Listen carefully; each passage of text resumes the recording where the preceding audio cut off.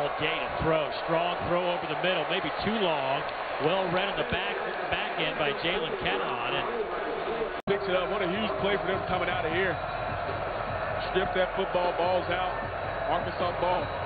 Jalen Catalon, the safety, strips the ball away from Cook.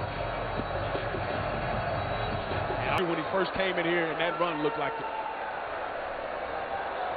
Over the middle, and a huge hit.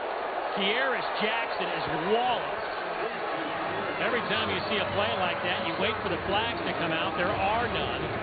This is just a good, solid football play. Comes in there, leads with that shoulder. No problem. Would have established him down before it popped out. We'll never find out as Auburn goes quickly, and Bix in there as a blocker. 6 plays, 6 runs on this drive, and nothing doing for DJ. On a 3rd and 5, Tigers will finally sling it, and it's incomplete as Nix was looking for Seth Williams for the first time today. Jalen Catalon was in his way. As you mentioned, finally slinging it. You know, what does it look like when they come back to it? And Seth Williams coming all the way across the formation, and Catalon. I think that's right. So play fake, he'll throw inside slant, big hit by Catalon. Chance for Arkansas to make a stand. Bigger back with Steve Connor. Connor, and the ball's not handled properly. It's a fumble. Arkansas comes up with it, and they do hold. Jalen Catalon came up with the football. 3rd safety in instead of a linebacker. And Barry Odom, the first-year defensive coordinator, head coach at Missouri. The last few years, there's another pick. Arkansas's got another one, and this one's going to turn into points. Jalen Catalon cut right in front of the football and takes it to the end zone. Wow, one of the 3 safeties we were just talking about. That look that is taking all over college football. Folks enjoying playing a 3rd safety who sometimes acts as a bit of a robber, kind of sniffing things out. And here you see Catalon making a move inside and getting a pick and on his way. Quick hitter to the outside. Trying to set up the screen, and Arkansas blows it up. It's a victory. Things are turning around quick in Fayetteville. Bailey, end zone, jump ball.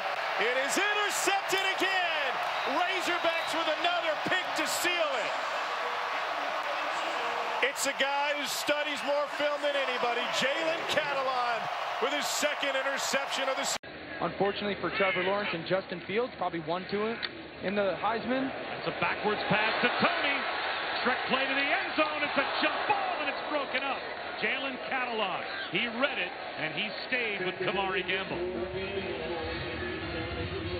Little trick play. You get this lateral back to Tony. Gamble goes one-on-one with Catalon. It's a great play by Catalon now.